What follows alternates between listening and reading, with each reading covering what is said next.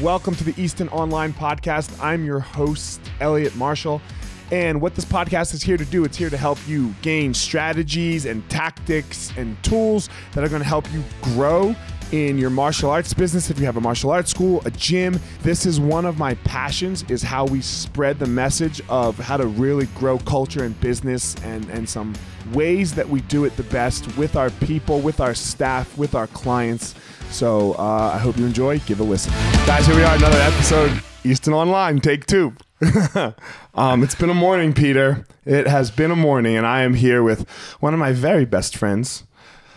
Everyone's been one of my very best friends so far, so another one of them. Peter Straub, GM of the Littleton Academy. Yes, sir. What's up, man? How are you? I'm well. How's your coffee? We always talk about coffee first. Incredible. Thank you very much. Yeah. I told you no Starbucks, right? No Starbucks. You told me very explicitly. I said, I give everyone a warning. Don't you come to my house with Starbucks. Yep. I will make you coffee, even if we have to run a little late. That's right. That's good. Thank you. Yeah, you're welcome. You're welcome. So I know you thought a lot about what you wanted to talk about, and you actually came a little prepared, which is out of my realm. I'm going to let this go. I don't feel very comfortable right now, but this is not my podcast. Well, I appreciate this. That. This is our podcast, the whole Academy's. This is for us. And this is for us. It's in that spirit that I wanted to, I prepared something. I felt really inspired to write it down. Okay. And so I want to share it with you. And I appreciate you stepping out of your comfort zone here a little bit. Let's do it. We good? Yeah, let's go. Go ahead. So as I mentioned, I know this is being recorded, and I thought it might be something that people would want to listen to. Afterwards, if you don't like it or don't want it in, we'll just edit it out and pretend like this never happened, and we can do the things the way that you had already planned. Jamie, do we edit out? Rarely. Well, we'll see. See how you feel. Go ahead. I know you have a kind of a script or an outline for this, and I definitely want to stick to it. But first, I have a request, and I'd like to read it so it comes across the way that I intend. I want to provide some context before I ask it. The context is this. I've known you for over a decade. When I met you, we worked at the Foundry together. You had just come back from Ultimate Fighter. You were the first person I ever knew who was on TV. And you were a black belt. You were a UFC fighter. You were a big, funny, charismatic character. You were larger than life, and you were my hero. I wanted to impress you. I wanted to gain your approval and to be good enough for you. Something I've grown to learn about myself is that my underlying limiting belief is that I'm not good enough. But you helped me feel like I am. It took time, and it was a struggle, but through jiu-jitsu and martial arts, over time, you helped me replace my insecurities with confidence, and you helped me start believing that I am good enough. Sorry. I learned a lot from you, but I've also learned a lot about you by listening to all your stories and watching so many of your interactions around the academy. I've come to believe that one of your biggest fears is that you won't be loved. And I think that this comes from your underlying limiting belief that you're not lovable. So I think that you created this persona, the fire marshal. And he's the superhero that I idolized. He's loved by everybody, and this is true. He's very effective. He knows how to connect with people, and he's very skilled. He knows how to talk to people. It's almost mesmerizing. I know personally I've found myself agreeing with you in the moment, only to later realize that I didn't actually agree. But I've also been alone with you. I've had heart-to-hearts with you. I've shed a lot of tears with you. And I've met the real Eliot. He's not the same as the fire marshal. He listens deeply. He cares. He's loyal and kind and compassionate. And recently, we've had some rocky times. I've been frustrated with you, and I would bet that you've been frustrated with me too. We've had some hard talks, and they've been good ones. It is because of these talks that I feel comfortable asking you this request. When you invited me to do the podcast 2 days ago, I was really scared to do it because I don't want to do it with the fire marshal. My request is just that I want to do it with the real Eliot because I fucking love you, and I believe that you're lovable even if sometimes that you don't. Thank you.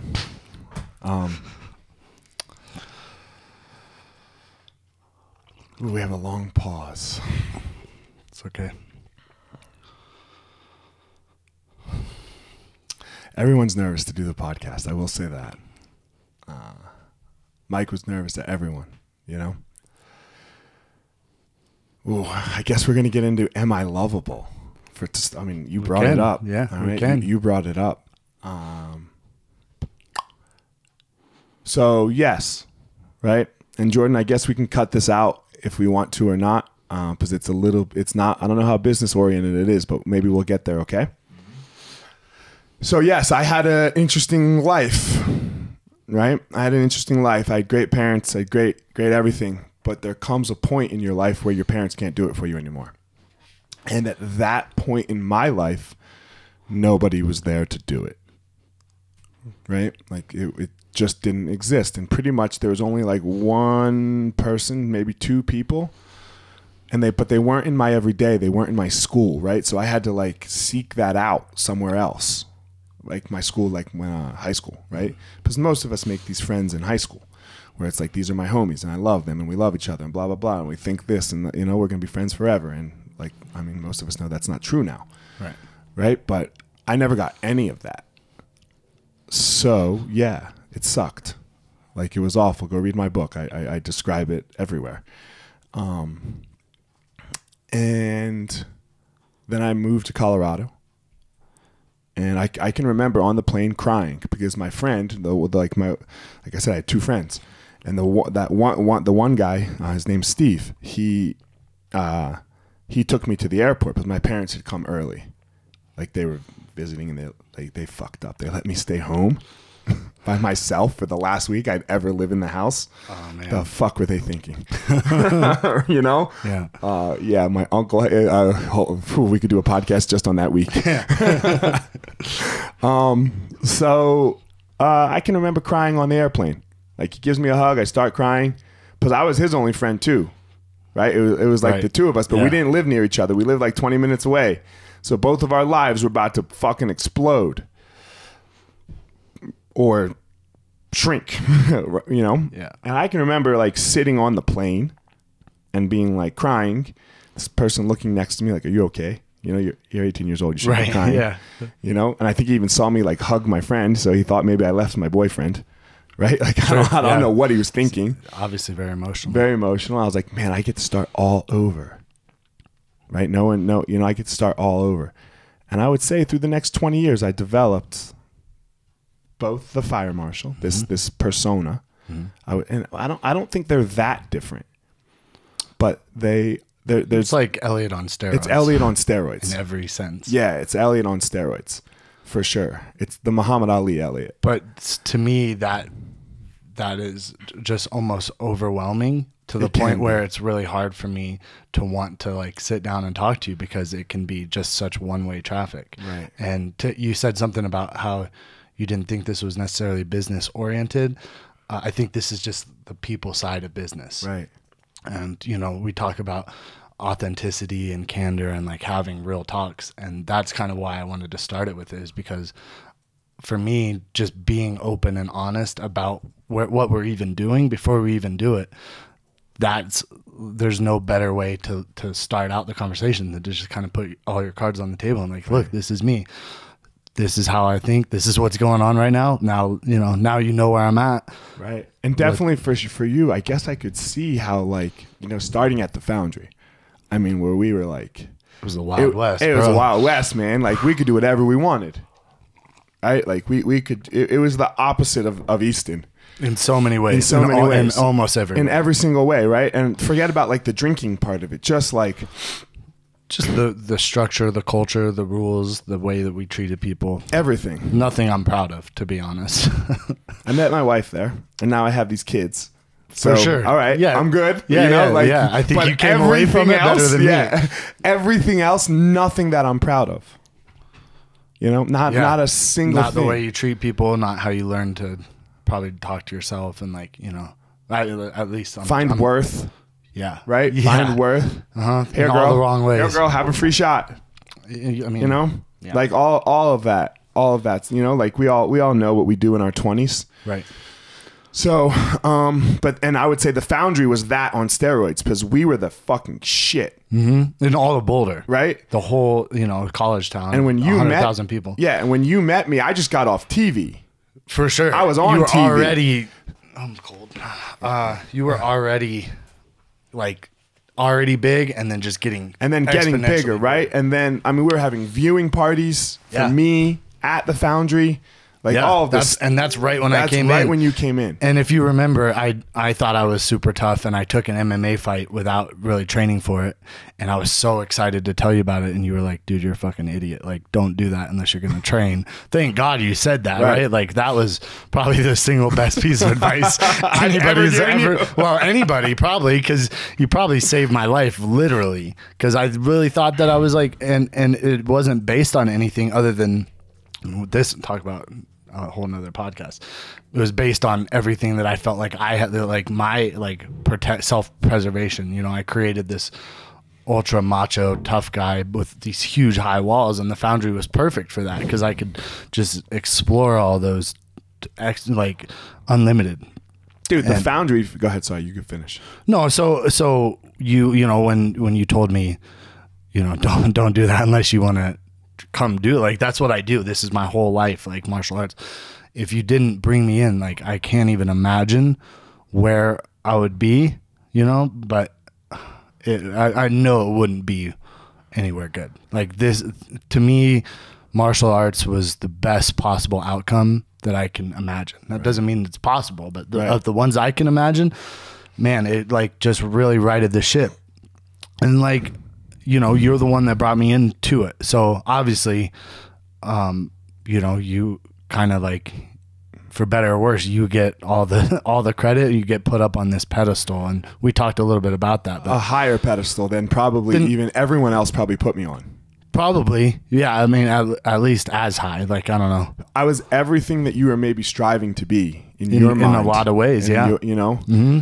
And I'm not trying to say that conceitedly, right? No, I know, but I just told you that. I idolize you, and that's not fair. That's not fair to you.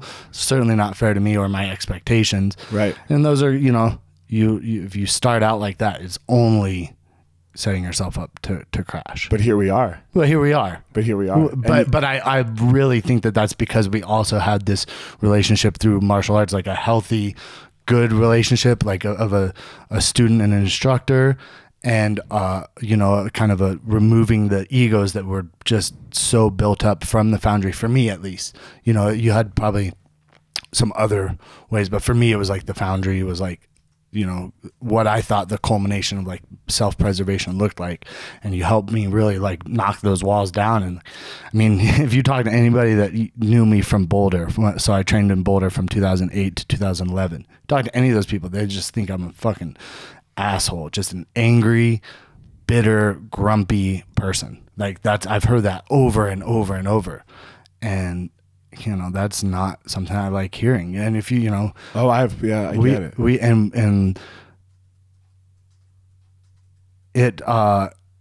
It's something that I'm so embarrassed of, but at the same time I'm so grateful that I really feel like I can appreciate what I have now because of it. I don't know if you can really appreciate having a calm mind if you've never had a really out of control ego, and you know what I mean? Some people just, it doesn't seem like that appeals to them so much, but for me it was that's exactly what I thought I wanted, and jiu-jitsu really helped me right that ship. Yeah. I mean, so I didn't witness all of the 2008 to 2011. Well, you were fighting and you were traveling a lot, right? But I knew it because I remember when it was time to open Littleton, and Mike was like, "No." Let's talk about that because that was I would love to, if you to the extent you feel comfortable sharing. I'll talk about anything. Yeah. Yeah, I would love to hear. I know Mike was huge reservations. Yeah, Mike and I were kind of he didn't really like you. Yeah, we were kind of like frenemies a little bit, you know.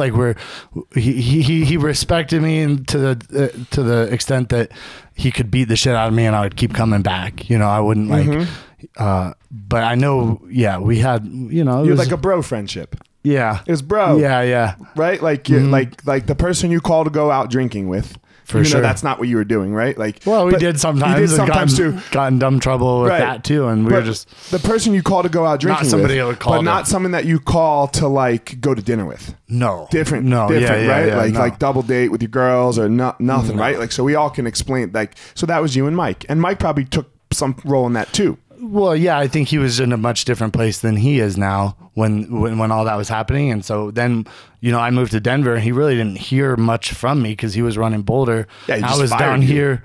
Yeah, well, right. Was that before Mike or after? I think it was before. So that was like, I wanted to actually bring that up too, because that's something that I've spent a lot of time thinking about. It's like, what changed, or why was I like that? So for some context, I wanted to be part of jiu-jitsu. I wanted to take on a bigger role, and there wasn't really anything for me. So they're like, you can assist kids classes, and that's probably like, there's a funny quote in The Office, but he's like, the smallest amount of power that's ever gone to somebody's head. That was me, I was like, fuck yeah, look at all these little kids that have to listen to me. And then, it's all insecurities, all just me, like the old me or whatever, the foundry me, like taking advantage of any situation I get. And I was like, do you want me to turn this fan off? No, I'm good now. Okay. Thanks. Yeah. It was me, just another example of how I was. And so Amal I remember I was like at 24 Hour Fitness, and Amal called me. He's like, yeah, I think we're going to go a different way. Like, it's just not working out with you as a kid's instructor. And I was like, okay. Amal called? Amal called. God so that's damn, why I think fucking love Amal, but confrontation is not his thing. Yeah, well, I could tell it was hard for him, and it's hard to hear too, because I still was very like cocky and arrogant, and I was like, what the fuck? Like, I didn't do anything wrong. Like, that kid's a little softy. I remember talking to you about it. Yeah. You're like, I didn't do anything. Because I saw none of this Peter. Right. I saw this Peter that just did everything I said. Well, and that's all I wanted to present to you, because I was like so desperately seeking approval. Right. And like, really, really self-worth, but kind of getting it through your approval. Like, man, if Eliot thinks I'm doing good, then I actually am. It's probably why we might have struggled later sometimes, because it changes. I have to let you down. There's no way I can live up to that. No. There's no fucking way I could ever live anybody. And that's all. I mean, that is on me. I won't say it's all my fault, but it's on me to, Oh, it's 50% my fault. No, I wasn't even gonna say you. I was just gonna say like kind of you just happened to be the person that I aimed that at. You know what I mean? But like, there was a lot of things that happened early in my life that I didn't have control of that kind of set me up for that. But now as an adult, it's for sure my responsibility to look back at those and work through them and have hard conversations and talk to you about them and talk to a therapist about them and read books day and night. Like, that's all I do anymore is literally like, I'm like a, like a junkie almost. Like, I love it, reading and listening to podcasts, but like things that are going to improve me, and not because I don't think I'm good enough, but because really I think I have some amazing gifts that I can really harness and help a lot of people with. And I can't do it if I'm still going to be the way I was. Once you realize how much you don't know, I think you go two ways. You go, shut it down. Shut it down. Don't want to know. Shut it down. I know everything. Right? And lie to yourself. Right. Or you go, oh my God, I just need to get, I don't know anything. I don't have time to waste. Anything, I need to, right? Yeah. Like, I can't possibly learn everything, but man, I'm going to try. Right. And it's two ways. And it's super interesting how some people go one way and some people go the other. Mm-hmm. And you went this, just give it to me. Give it all to me. Yeah. And I think all of us really kind of do that. Most of the people that we're like in the roles that we're in. Yeah. Right. I think you have to, like, yeah, you're not going to keep up.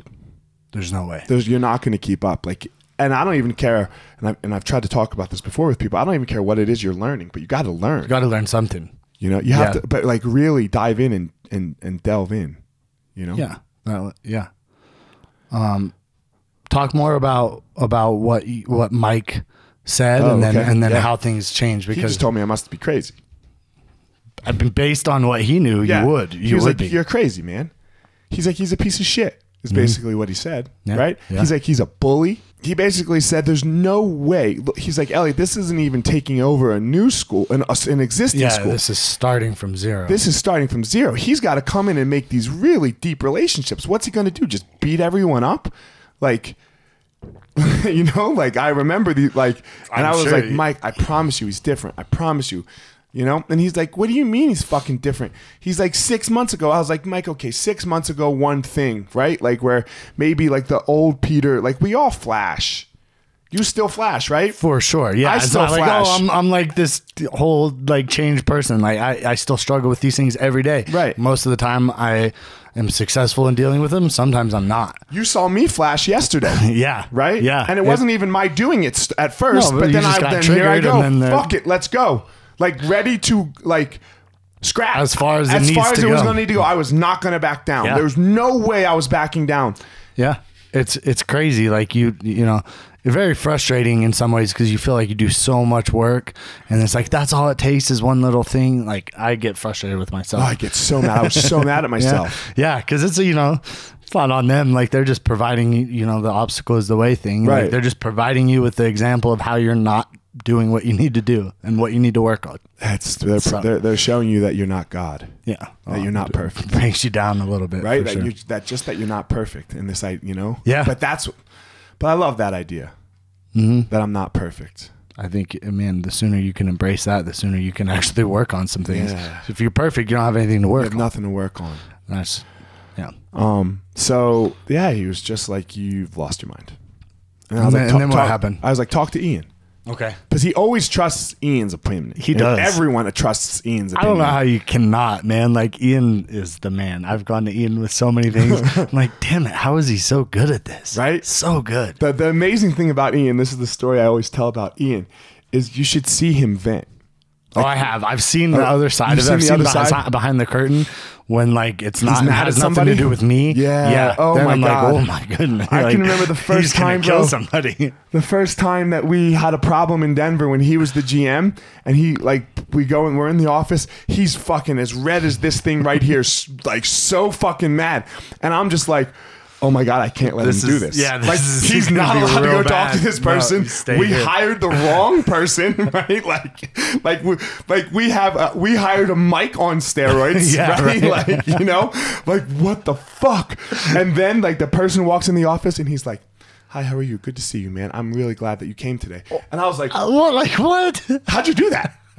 Like, how did you do that? Like, he just has to get it out. Yeah, just get it off his chest. And then he does it amazingly. Yeah, he's literally one of the best conversationalists I've ever met. Yeah, he's so good. Empathetic and compassionate, listens, Ian's the man. So then Ian talked to Mike. And Mike then entertained. Gotcha. Thanks, Ian. Appreciate you. Good looking out, buddy. Yeah.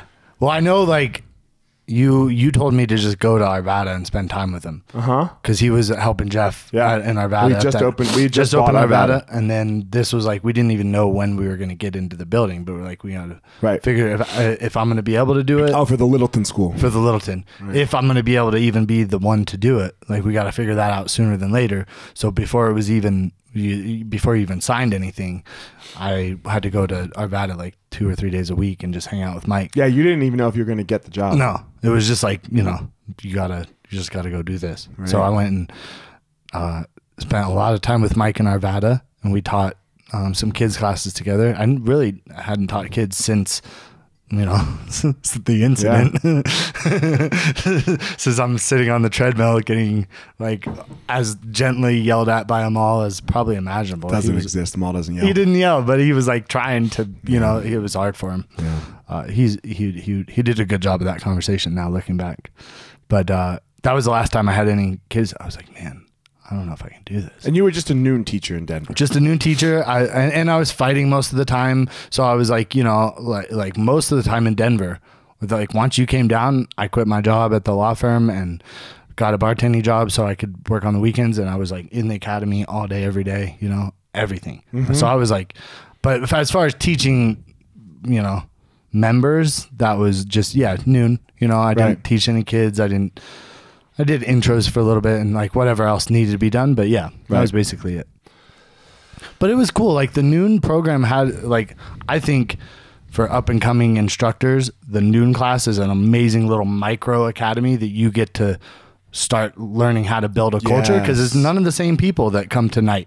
So you don't get your help and Ian's help. It was like, it was up to me to kind of learn how to make sure everybody's in line. And you have to build the culture. You have to build the culture, but I think you brought it back after Boyle, because it took this huge dip. Yeah. Right. And it was hard because people wanted me to be him. Right. And so a lot of those people ended up finding other instructors and stuff because I'm not him. Right. John's the man. I love John.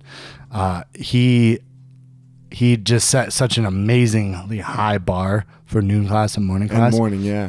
And so then when I came in, it was not, dip pretty hard. But then over time, I started building it up, but kind of from new members more than Boyle members. Yeah, not Boyle members.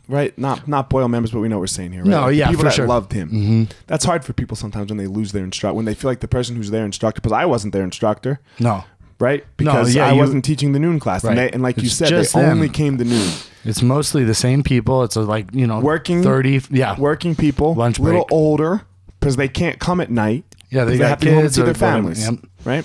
Yeah, so you get a really good opportunity to build a little mini culture, and you should make sure that you're still going to night classes. And I was coming to all your classes, so I knew that I was tapped in.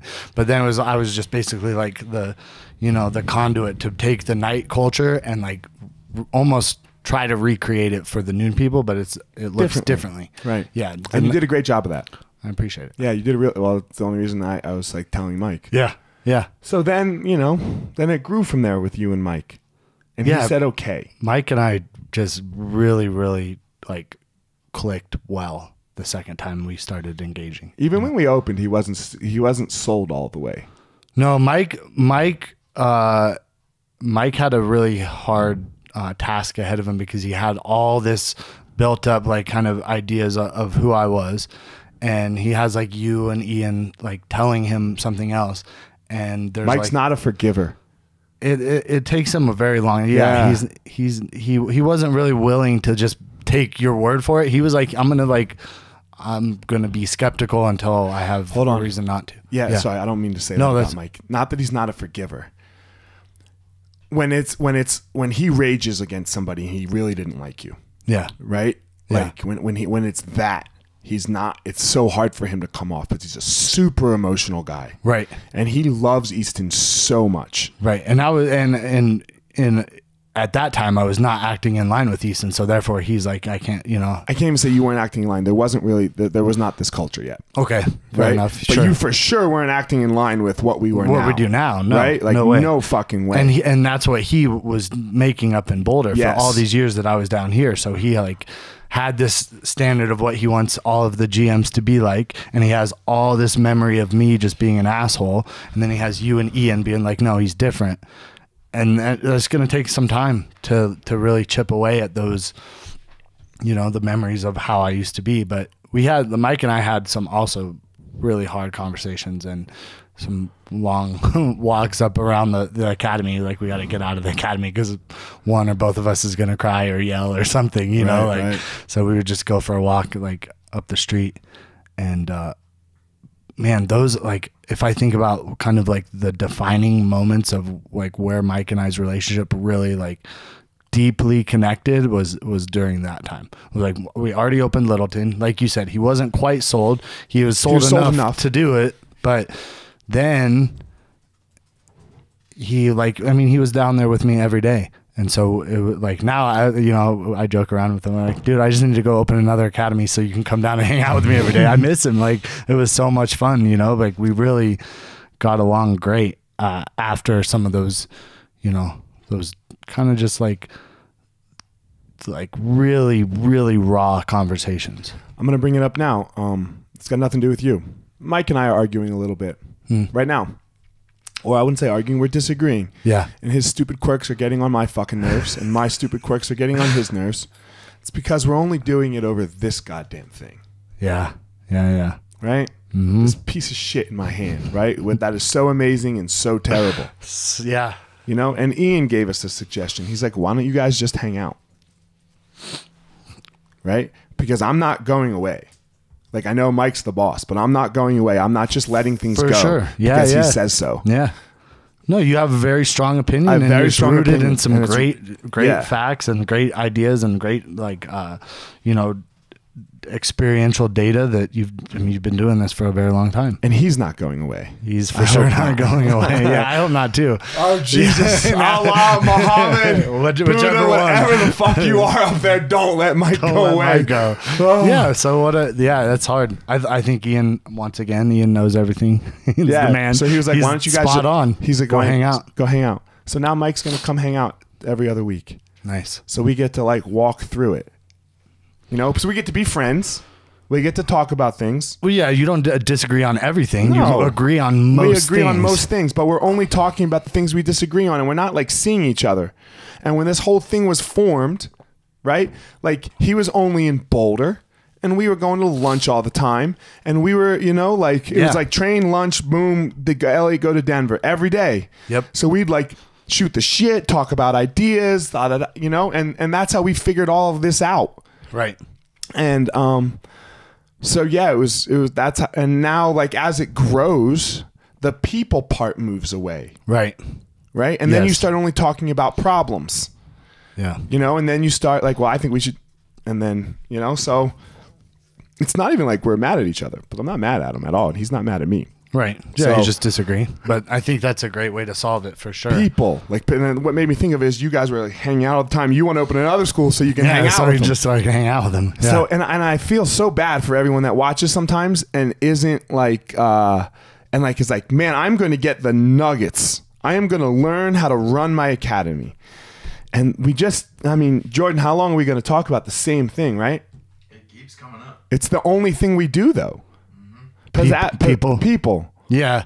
You and I have talked a lot about this. Like, if jiu-jitsu, you know, if jiu-jitsu was playing cards, then we would open casinos, right? Like, the jiu-jitsu is literally just the vehicle that helps us build these relationships, but it's the people that are, or like, if you're not people focused, I don't know what you're doing. I don't know what you're doing. I don't know what to do, you know? And for sure, look, there's all these particulars.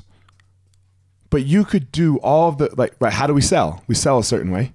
Yeah. Right? Yeah, but it's not revolutionary. It's like... Right. How do we teach a class? We teach our class a certain way. It's structured. How do we follow up? How do we do this? How do we do that? How do we train? Blah, blah, blah. Like... Yeah, none of those things, though, are things that, like, I really think that you could take all of those systems, and if you don't understand why those systems are in place and how they work... You know, it's not the system that's magic. It's the application of the system across relationships. Right. To me, that's like, if you know, the reason you're following up every, you know, 2 weeks, 4 weeks, 6 weeks, whatever, is because you care about these people and you're checking on them and they're embarking on something that's really difficult. You might not care about them. You want to care about them. Well, you have to build a relationship. Right. You can't just care about somebody you don't know. Right. But that's like a kind of a structured way to build a relationship, build up some good faith. Like, man, this guy keeps checking on me. Whether or not it's his job or not, he's still doing it, and I appreciate it, and this is hard, and I don't know if I should quit. But he keeps saying, "Oh, come back." Like, okay, I'm going to give it a shot. Right. That's why we do those systems, right? It's not just like if you automate it and have somebody, you know, just send a text to everybody, it wouldn't be the same. Like, yeah, there's way cheaper ways to do it than what we do it. Yeah, for sure. But and way more efficient. If it was just the system, if it was that's my point. If it was just the system, if it was contact everyone that hasn't been here for 4 weeks, and then we all get generic fucking text messages to our phone. Yeah, you just block the number. And you block the number, you ignore it, and then you right. I really try to like make sure my texts come across as like I'm a real person. Don't block, you know, because we have to text. Well, we don't have to, but we use the same number as we have like the phone number, the Google Voice or whatever, right? With the what do we use now? Text us. So it's the same number as you can call, right? But we're all like, you know. So I'm like, look, I'm not a computer. Like, this is really me. I really am checking on you, you know, like, because people, that's such a turnoff to them. Like, once they feel like they're just a number or just a, you know, a dollar sign or whatever, they start getting treated like they don't matter. They're going to be out because this is way too hard to do. Like, that's the thing. That's the other thing. Jiu-jitsu is so hard. So yeah, Muay Thai, martial arts, right? Like, well, yeah, I only have jiu-jitsu. I only have have jiu-jitsu in my academy, so right. I kind of talk in that. But yeah, any of them where they're really testing your ego and challenging you and like breaking you down in those types of ways, it's brutal. But if you don't have a support system, haven't met any friends, you haven't talked to anybody, man, I had a bunch of friends at jiu-jitsu. I can't tell you how many times I quit jiu-jitsu in the shower. Like, fuck this. I'm never, like, why do I even do this? What is like, and then I talk to Ian. Ian talks me off the ledge. Here I am again, standard. Once a year, at least, I quit jiu-jitsu in the office. It's so interesting, man. Like, and I was thinking about it last night. I think a lot of it has to do with losing. You lose so much more than you win. You lose so much more than you win. Think about like my neighbor over there. When do you think is the last time that they lost?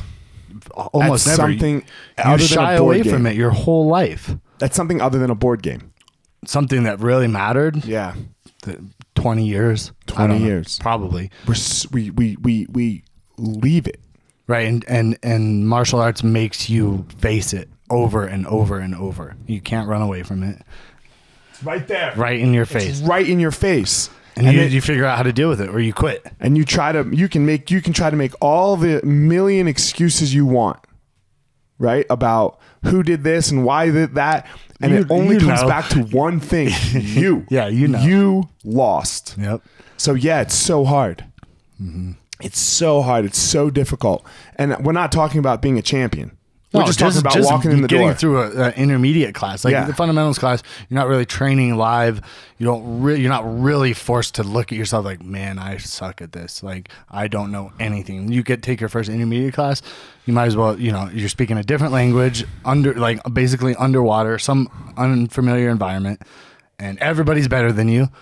And how long do I have to be that, like, the worst person in the room? That's not a good feeling. But you have to get through that because you're going to be the worst person in the room for a long time until somebody else comes in. Thank God. And but even imagine then, if you're tiny. For real. Right? That's like, Imagine I have these couple girls that are coming to my intermediate class now, and they're like 110 pounds. Yeah. Right. And I'm like, why won't you just, and I have to keep telling myself, why won't you just relax and not be so fucking nervous? And then I'm like, wait a minute, Eliot. Yeah. This is so easy for you to say. 2.5 times what they were. Yeah. And even when I came, I could just push somebody around and win. Mm-hmm. Yeah. You get away with it. I talked to we have a kind of a big group of bigger, strong guys that are all, white belts and just getting their blue belts soon. And I talk to them all the time. It's like, man, you guys have a much harder learning curve because you're going to have to force yourself to do something that you don't have to do. Like the girls and not just the girls, because there's a bunch of smaller men guys. And like just anybody who doesn't have those physical advantages, they don't have. It's not like they get to decide whether or not to use them. It's not on the table for them. So they have to learn the techniques. They have to learn resilience. They have to learn all the things that we say jiu-jitsu or martial arts teaches you, like, being comfortable and being uncomfortable. Those big guys don't have to do that. They have to put themselves in it. They have to take the power, take the speed, take the strength all the way down, pretend like they're 100 pounds. And then how does your technique work? Right. Because otherwise, right. You end up like me and you. Right? Yeah. Man, for me, the girls are they're my measuring stick. Like, I always look at my class and be like, all right, how many girls do I have in my class? Man, that's so funny that you say that because I just had a really good talk. I have a purple belt coach, Coach Gail. She comes to a lot of my classes and she helps out a lot and all this. But I had a great talk with her. I think it was Monday night. And I'm like, man, I don't know. Like, I agree with you 100% that is the measuring stick of like the culture. Are we a meathead culture where only the big, strong guys are getting... or want to be here and nobody else wants to be here? Or are we, especially for me, I feel like because I'm 250 pounds, right? I'm loud. Yeah. Like I'm the antithesis of what like smaller girls, like I scare dudes. You scare, right? Scare all of us if you want to. Dudes, right? With my fire marshal, right? So I can't imagine what I do to some of the girls. Right. And so I have to really work hard of trying to make them when I'm fire marshaling, Right. Yeah, which the whole school hears when it's happening. You can't not. Right. Yeah. And so I have to work really hard to get over that. I could probably not fire marshal as much, but fuck it.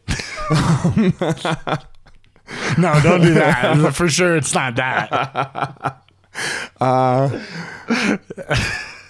You laughing too? Yep. I'm taking notes and laughing at the same. So that's like, because I'm super scary.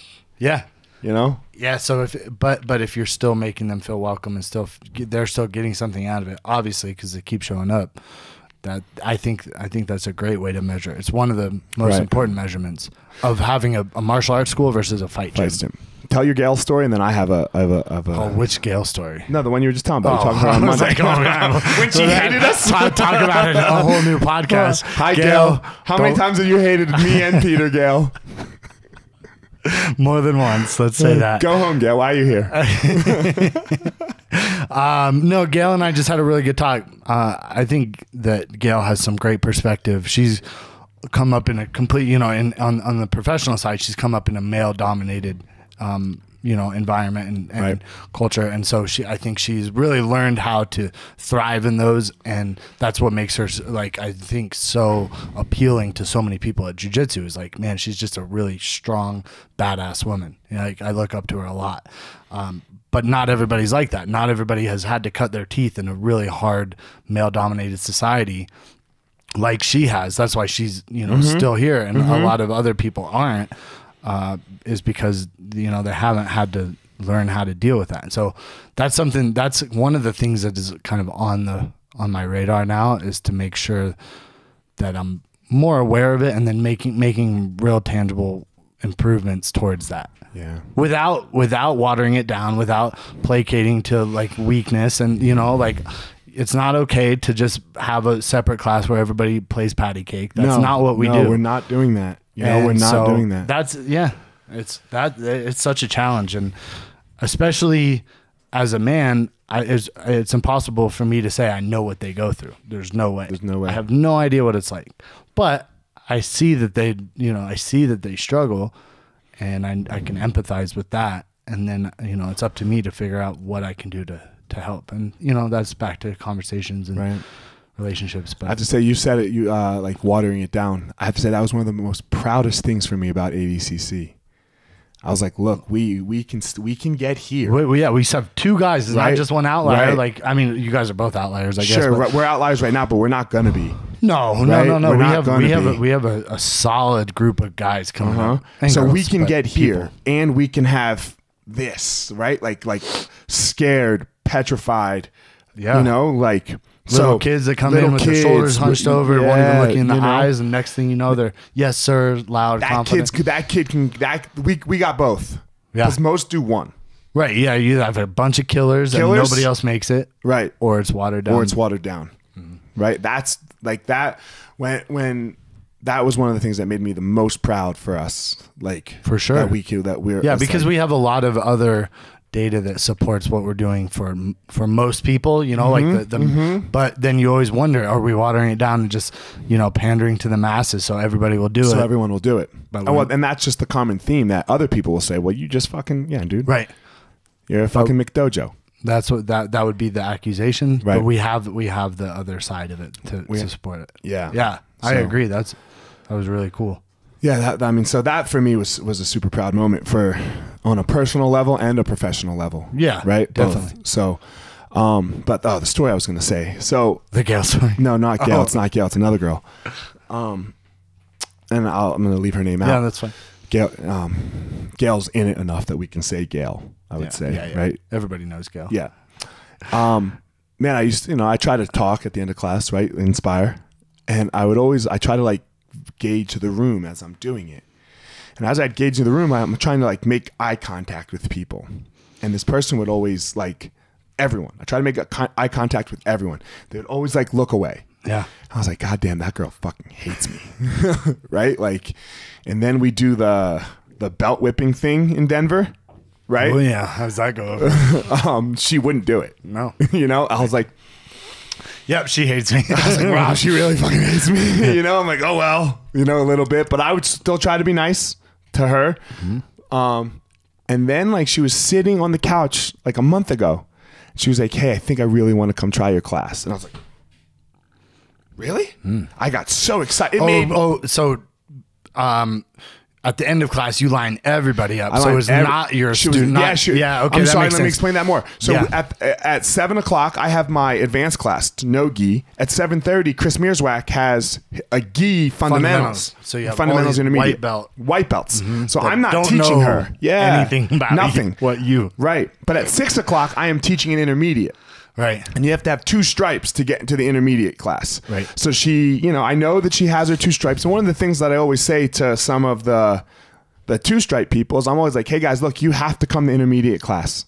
Like, I know fundamentals is safe and it's nice, but intermediate, come on, right? Like, if you have 2 or 3 stripes on your belt, I don't want to see you over there. Right. I want to see you coming to me. But again, I'm intimidating. I'm this, I'm that, right? Like, and I get that. Everyone's probably going, well, don't be so fucking intimidating, asshole. Again. Not a little bit. It's just my presence. Yeah, for sure. Right. Henzo's fucking intimidating. Yeah. Go be around Henzo. And he's not my size, right? But he's intimidating. Yeah. And he loves everyone. Right. So anyway, that's the situation, right? She's not in my class, but we're closing up at the same time. And then she said that to me. And I was like, oh my God. Really? I was like, really? No way. Yeah. No way. And I was like, okay, come on, Eliot. You got to make this happen. Yeah.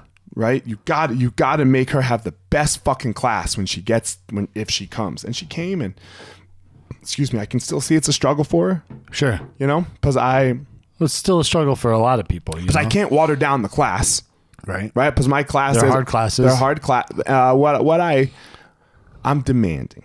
Yeah. You have high expectations. I'm for demanding how people are gonna get it. Especially with the jiu-jitsu. Like, we're going to do, like, you know. Like, technically, you mean? Or no, not so much technically, but I do it with the flow. Right? And I'm not teaching the flow all the time. So sometimes it can be you got to kind of get it as you have to as you go. Right. You have to tell them, like, look, you just got to keep coming. Because in 3 weeks, you're going to get the flow. Yeah, because it doesn't change that much. A little bit every week changes, but yeah. So right now, I know this is like you just learned 30 fucking moves. Yeah, but it'll be the same ones. It's going to be the same 30 moves in 6 months. Yep. So, but, you know, we're getting there. Cool. We're getting there. So she's still coming. She's still coming. She was just there yesterday. So I was like, fuck yeah. Yeah, that's great. You know? And it's a people thing. For sure. Like, I have to try to relate, and you have to try to relate to these people that are nothing like us. Yeah. Yeah. But there's something. We all have something physically alike. nothing like us, right? Sure, like they're so different than us. So, but yeah, so there's all these tricks, and I think this conversation started with there's all these tricks like this of sell like this, teach like this, do marketing like this. Right. But if that person doesn't feel like you really care about them, doesn't matter. Because we're in a not care world. For sure. We're like with me and Mike, we're in a this world. Yeah. Right? Mm-hmm. Yeah, that really is all we do. It's just the connections. Like, everything else is supplemental to that. Is building relationships with people, making them feel like they're part of a community, like they're part of something bigger than themselves, and that they have a place in it, that they matter, they belong. And it's super empowering to be plugged into something like that. And it feels really shitty when you're not. Right. And I really think that, like, that's what keeps more people coming, and what keeps people coming back is that side of it. I'm going to ask you a question. Yeah. When you went and opened Littleton, you came from this tight community in Denver. Yeah. And I remember you talking to me about this, like, dude, this is fucking hard. Because, like, I don't have my brothers. I don't have anybody, right? So I came from, like you said, I was teaching noon classes, plus I was taking all the night classes. Even I came in last night to drop off that scanner and said, what's up? I still see everybody. I'm like, so everyone's like, yeah. It's like all my people. Your homies. So you go from that to, about 15, 20 minutes away. It's not even that far away, but you're alone. And like, there was classes where nobody showed up, so I'm just sitting there. And then the classes that people do show up, there's a couple transfers, but for the most part, I think there was maybe at most like 8 or 10 people transferred, maybe. of all my members. So everybody else, and they're was not even like your homies though. it was people that lived closer. I for sure didn't get to bring everybody with me, and it was really hard. Like, it was a challenge because I felt really lonely. I missed all those people, and I didn't have any of my connections. So I thrive off of it too. I'm the same as everybody else in the sense that I want to be part of something, and now I'm not part of anything. Now I'm creating something. That was really difficult, and it took some time for me to let go of Denver and be like, look, Denver isn't my home. Because I would try to like hang on to it. And, I'd be like, well, I'll do this thing in Littleton. But then when I need to get recharged, I'm going to go to Denver, be with my people. Go see mom and dad. Exactly. Yeah. But I had to let that go and be like, Littleton these are my people. This is my home. This is where I'm going to plant some new roots so that I have some support here. Because otherwise, like, this is not sustainable. I'm failing. I'm not only failing myself, but I'm failing everybody else. Because who else is going to create that culture? Who else is going to start it down there if not me? That's why you guys sent me down there, right? Otherwise, you just take any random person that doesn't understand how things work. Like, you believe that I understood it enough to go, like, make a satellite version of it. And as soon as I kind of let go of the idea that it was going to be Denver, like, this is going to be Littleton, and we're going to have our own identity, and we're going to have our own community, and these are going to be I've made some amazing connections, some great people. It's so cool. I'm so lucky to have all those people. Dude, I called you after the ceremony, the 1 year anniversary. Yeah. Holy shit, dude, it was amazing. It was amazing. That's how I felt too. I was blown away. It was amazing. Those people love you. Yeah. It was so evident. Like, the kids, their parents, the adult students. I was like, hell yeah. Yeah. Yeah, there was like so many people there. Most of those people are not members, right? So like we had, I think at the time we had like maybe 100, 130, 140, under 150, yeah. I think. Or maybe right at like around 150 members. So half of those are kids. Yeah. Dude, it was so there was like cool. 200 or 300 people there. I was like, man, he fucking hit a home run. It feels like it's really becoming something that like I was talking about, like really becoming its own little community. How much? And when I say you hit a home run, how much money did you put back in my pocket? You know how much money you've put back in my pocket? I don't know, but it's not a lot. I would have to look at it, but yeah, almost none. Like relative. $5,000. 5,000. Nice. You're welcome. Right? Yeah. Is that good? He doesn't want me to be fire marshal. It's like $5,000. Yeah. Right? Okay. $5,000. Yeah. On a much larger investment. Now I'm talking back, and I haven't made my investment back at all. No, dude, this is 5,000. This is 5,000 back towards my feeder money. Right. And 5,000 to them all. Mm-hmm. Right. Yeah. But that was a home run to me. Yeah. You hit a fucking home run, man. Because, god damn, that was so cool. Like you couldn't stop giving people hugs. Yeah, the whole time that's all I did was walk around and give everybody hugs and smiles and talk. Like your ribs must have been sore from people squeezing you. And I thought that was so amazing. Yeah. That was so amazing. I was driving home. I was like, and my wife was even mad at me that day. We got in a huge fight. But that made my day so much better. Yeah. Yeah. Thanks, man. Yeah, man, because that was just, I'm not even like, I know, like, if you can do that, and if you can keep doing that, then the rest of it's going to take care of itself. Right. Like my investment back and all of that, right? It's going to take care of itself. Sure. Because who doesn't want that today? Right. Yeah. When all we hear is how terrible we all are, how different we are. How different we are. You voted for Trump, right? It's just so polarized, and you voted for Trump. You're pro-choice. Wait, just to be clear, I didn't, but yeah. Right. No, I'm just right. But like be careful there. All of the breaking news when you turn on the TV, it's horrible. Is about the how bad the other people are. The other. Mm-hmm. And I guarantee you have 50% of the people in your school voted for Trump. Yeah, That's what the statistics say. Yeah, statistically, right? Yeah, probably. Let's say 40%. let's say 35. That's still a bunch of people. Still a bunch of people that I probably don't really agree with on a lot of things. Forget you. Because they're going to look up to you, right? Yeah. They're going to look up to you. They're going to put you on pedestal. Right. But then you have these other people like that voted for Hillary. Yeah, and they're all training together. They're all training together. And somehow you're the glue. You were the glue. Yeah.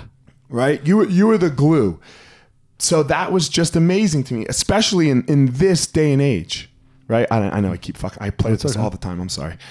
In this day, it was so cool to me, man. And they loved you so much. It was just so fucking badass.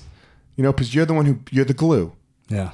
You know, you were the glue. And that's what we're doing, man. Right. You know, that means a lot. It meant a lot to me when you called me, and it means a lot to me now that you say that, because I feel the same way. But you know, I mean, I'd be lying if I didn't think that your approval of that mattered, right? Or if does that make sense? Like, it still matters to me. I still want to be doing what you think is right. But it's just that I don't view you the same way. In some senses, but in other senses, like, you've also done this for a long time, and you've been around a bunch of jiu-jitsu academies, and you've been around a bunch of different environments. And so for you to say that this is like, we're doing it right, that still means a lot, right? It doesn't, maybe it's different from how 10 years ago, how I'd been like, oh my God, I just won, you know, I'm done in life. Like, I just made it. I don't feel like that now. I still feel like I have plenty of work to do, but I still really value your opinion. So I don't want that to get like confused, right? I still do value you a lot. And like I said, I love you. I just don't have like such high pedestal expectations from you. Like, I really feel like we can have these deep, real talks now. And I'm super grateful for that, but I still value what you have to say.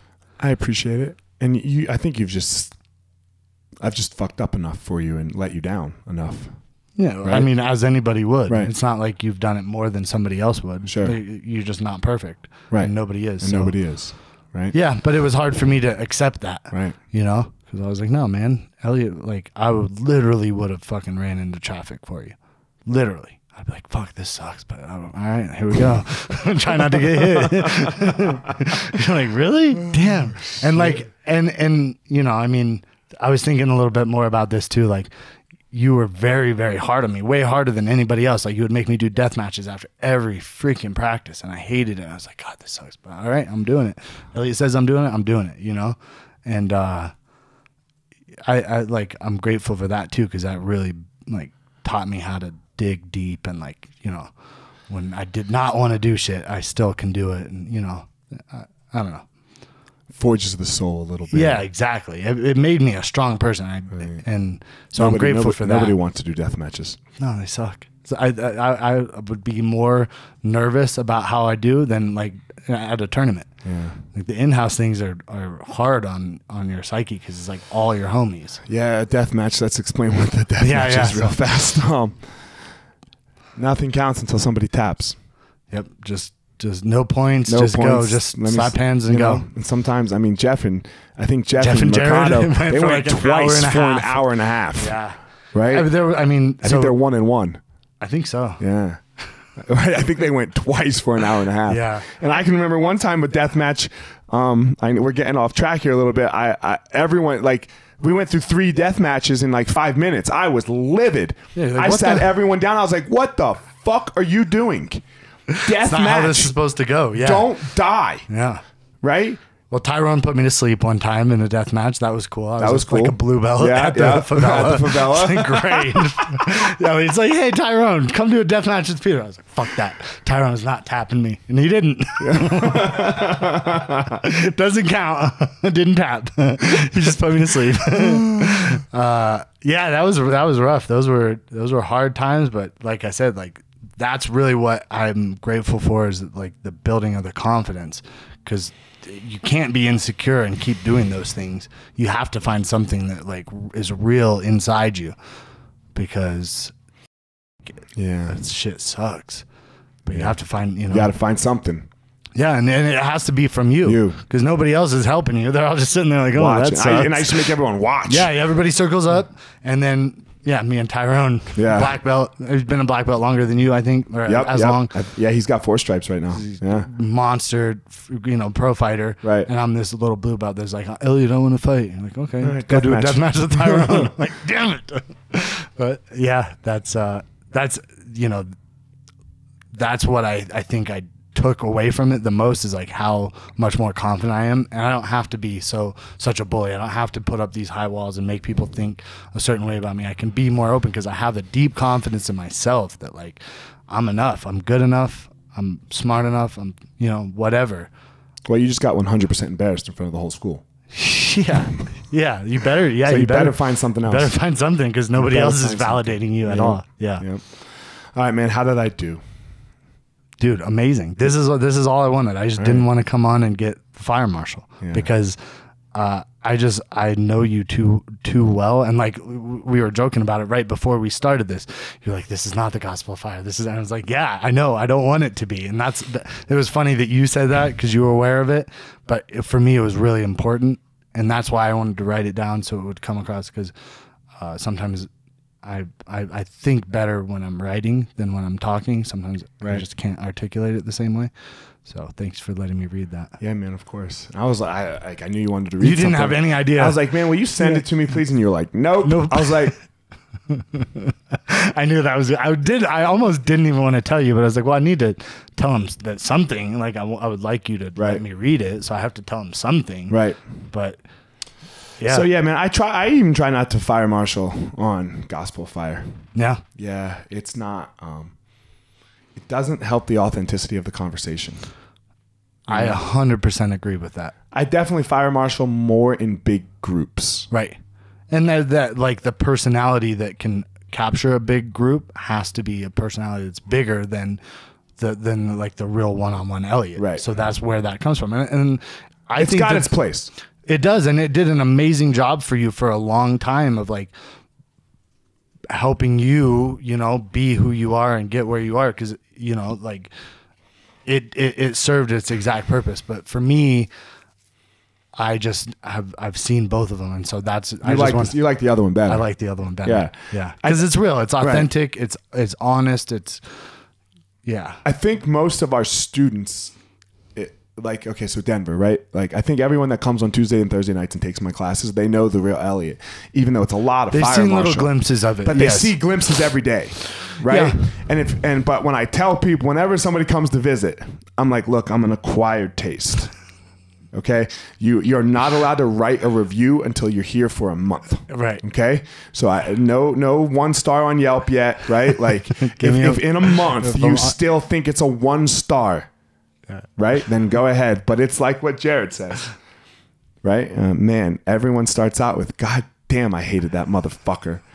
Yeah. But let me tell you. But see, I didn't. Right. I did not start with that. Yeah, you and loved. Now my wife did. She went out with me to win a date, to win a bet.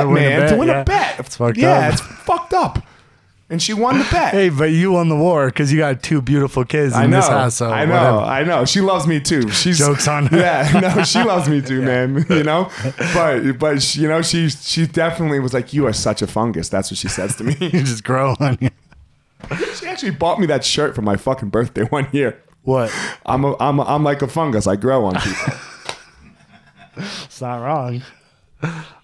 Cool, man. Well, I really appreciate you having me on here. I hope that other people get some value out of it, but for me, I got a lot of value out of just getting to sit and talk with you. I know we just don't get to do it that much like this, right? Like it's. I think I love it so much. I love podcasting. Yeah, that makes sense. This is awesome. This is cool. I love it, man. I've been on a couple of them, but never with like my friends, like my homies. Like it's cool to just get to hang out. I love all of them because I don't like talk. Like even when I do the Gospel of Fire. And I talk about like MMA and like with an MMA person, I don't care about the MMA part. Right. Like I don't want to talk about that. Like no, you just have a common thing, but then you go down. We go down it, right? You start with the common linker, and then you get into like the it's a great jumping off. Yeah, point. Let me see who you are. Yeah, for sure. Guys, Easton.Online, right, Jordan? Yeah, Easton.Online. Hopefully we're going to have this course out for you, First Impression Specialists, which is going to be all about sales, right? All about how to get someone from being a prospect to a committed, loving member, you know, and we're going to, the whole process, how we do it, there's no gimmicks to it. There's no sales tricks to it. There's nothing. It's just sitting down and explaining and talking to someone like an actual human being, like we all like to actually do. So that's going to come out hopefully by the new year. And man, hit us up, hit me up, you know, hit Peter up. If you have any questions, man, please feel free. I don't even care if I don't know you. Yeah. Right? If I don't know you, but you got a question, you know, man, I don't need your money. I don't need anything. Hit me up and I'll do my very, very best to answer your question. Fire Marshal 205, Peter Straub, MMA. Yep. So, yeah, we love doing this. So that's what we do. That's what we do. Guys. Appreciate it. All right, guys. Thanks, everyone.